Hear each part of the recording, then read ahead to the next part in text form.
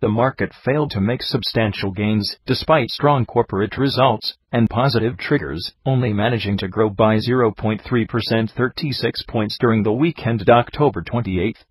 There were only 4 trading sessions during the week, after Monday was declared a public holiday, and activity remained thin throughout the week, as average volumes declined by 12.6% during the week. After witnessing back-to-back declines in the first 3 sessions, the market recovered on Friday and climbed 2.5% as investors flocked to purchase shares trading at attractive valuations. Several blue-chip companies announced their earnings for the quarter ended September 30 during the week. The all-important oil and gas sector was at the forefront, as the oil and gas development company OGDC and Pakistan Petroleum Limited announced strong earnings for the quarter. OGDC announced earnings growth of 31%, with earnings per share EPS of Rs7.52, which was 10% above the market consensus and surprised investors. PPL also posted earnings growth of 28% with EPS of Rs7.52. Earnings of major banks were also released. MCB Bank and United Bank Limited posted earnings growth of 24%, EPS Rs18.55, and 36% EPS Rs8.95, respectively. While the National Bank of Pakistan posted flat growth with EPS of Rs6.78.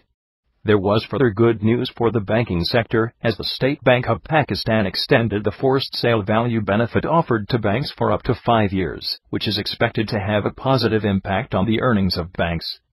For the fertilizer sector, the earnings of Fuji Fertilizer Bin Qasim were announced, which posted massive earnings growth of 145% with EPS of Rs7.68.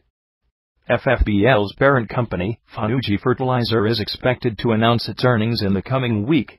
There was positive news for the cement sector as well, with cement dispatches up by 9% year-on-year for the first quarter of the fiscal year.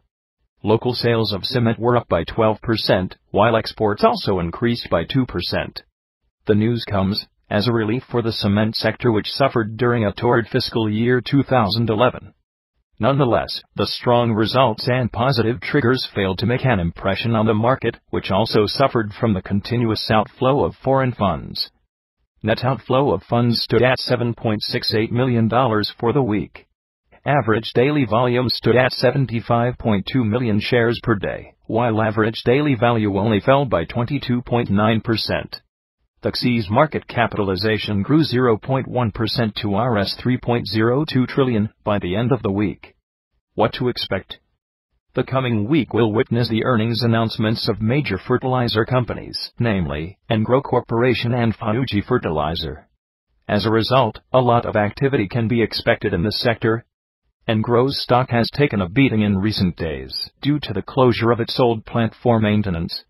Domestic politics can also affect market sentiment, while the direction of foreign flows will also be a key determinant of the market's direction in the coming week.